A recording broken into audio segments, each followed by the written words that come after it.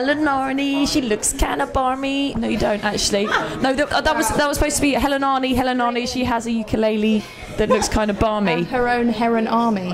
I don't know. I like that. Genuinely, that's the name of an album at some point in the future. Helen Arney's Heron Army. It's going to happen. It is going to happen. I like herons anyway. They're really good. They're very underrated as an animal. Imagine an army of them. That's what kind of impact we're hoping for. Not one, not two, an army of herons. An army of herons. But I found out what the collective noun for a large number of herons is: a siege of herons. A siege of herons. So we're going to siege it. We're going to take over Edinburgh with a siege of herons. Let's do it. Let's do it. You heard it here on Waffle TV. Yeah.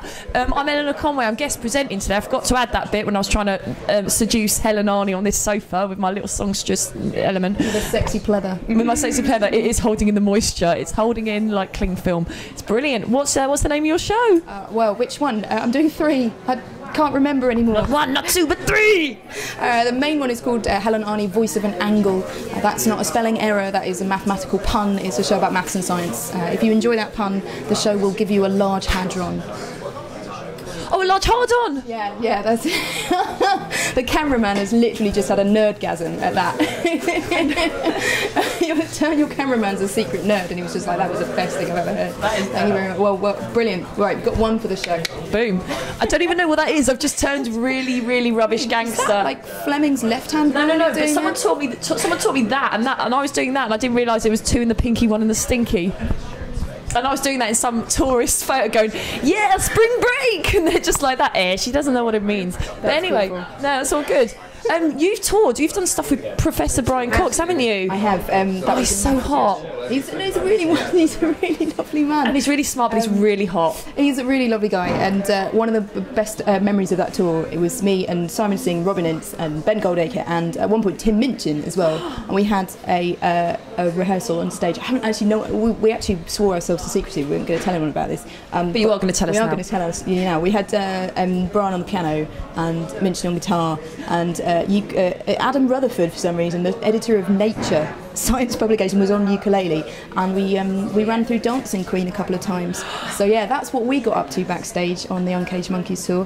None of this kind of science stuff. We weren't talking about Einstein's theory of evolution. I think I've got that one wrong.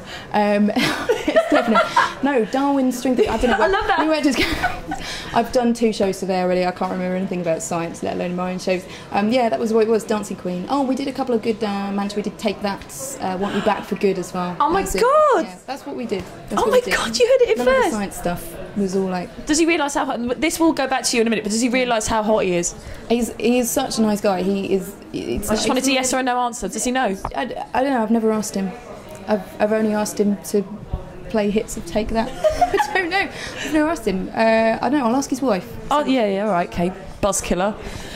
Cool. How the crowd's been for your shows? How's it all going? What's going on? Oh, it's been fun. I'm doing a free show at lunchtime called Domestic Science. That's with your boyfriend Rob, right? My boyfriend. Subtitle is Rob and Helen break up live on stage.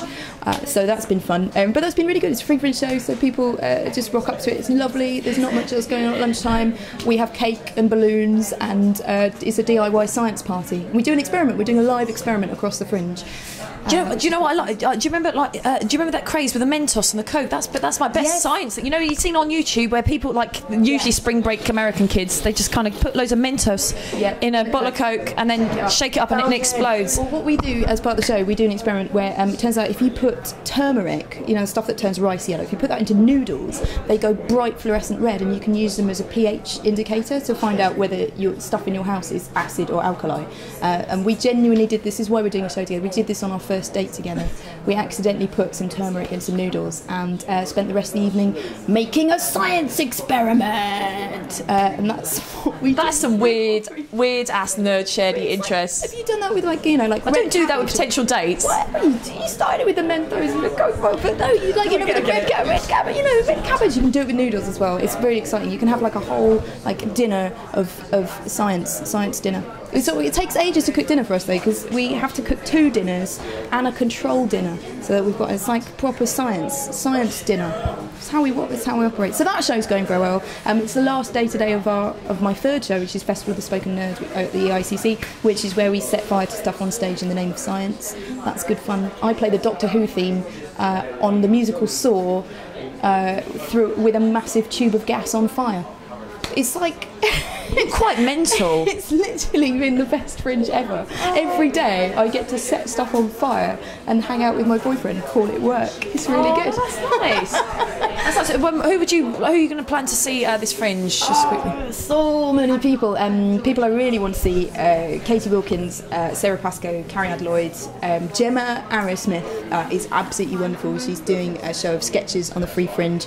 Everything from like Cheryl Cole rewriting all of her adverts for hair products. You have to see it to believe it. It's very good. And she does a whole sketch about Laika, the first dog in space. Aww. And it's the most funny and heart-wrenching thing you've ever seen. Like, that dog didn't come back. It's really sad. Science isn't always fun, guys. But Gemma Arrowsmith is wonderful. I'm just not going to see as anything that I want to see. So I'm just resigned to like just getting what I see, what I can. No. It's the nature of Edinburgh, isn't it? Love Katie Wilkins. She's actually going to be on my show tomorrow. On the Friday. What date's tomorrow? Don't know. Tomorrow, Friday. It's one Friday in August. If you're watching this in the future, it's already happened. You missed a great night. But my show, Eleanor Conway's Midnight Rumble, is at midnight. It's a comedy chat show. Set in a boxing ring, naturally. Week 5 to midnight. Every night but the 15th. It's fun. Come. Do you want to do a quick plug to your show? Well, my main show is called Helen Arney, Voice of an Angle. It's 6:15 at the Underbelly, and you get a certificate on the way out. It's like the science class you wish you had in school. That's it. Just before we go, we had a question from our last guest, which was Donica from Peep Show. Yeah. And he asked you this. I would like to ask them, have they ever seen a peep show or a sex show, and what do they make of it? No? She's lying. No. Looks like a saucy one. This one. No. I think it was technically called burlesque.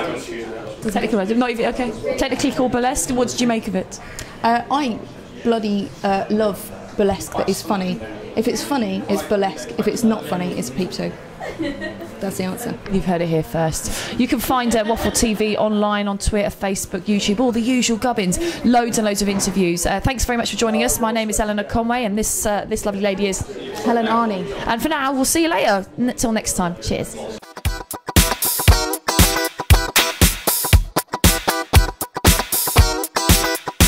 Okay, so Helen Arney, I need you to poise a question for the next spectacular mystery guest. What is that question? What is the one invention that science could give you that would change your life? Wicked question.